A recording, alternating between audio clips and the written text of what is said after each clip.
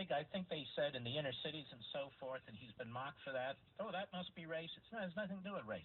It's the Democrat Party. The Democrat Party's power is in the metropolitan areas. And in the metropolitan areas, the Democrat Party, for the most part, is corrupt. C-O-R-R-U-P-T. It's nothing to do with race.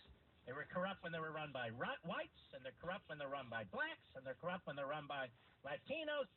The Democrat Party in these metropolitan areas, it's a one-party system.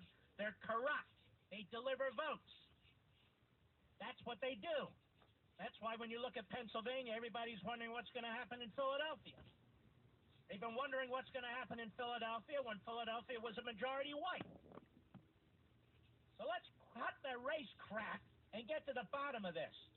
We have voter rolls that are a disaster. We have dirty political machines in many of our metropolitan areas that are a disaster. We have 1.8 million dead people who are registered to vote.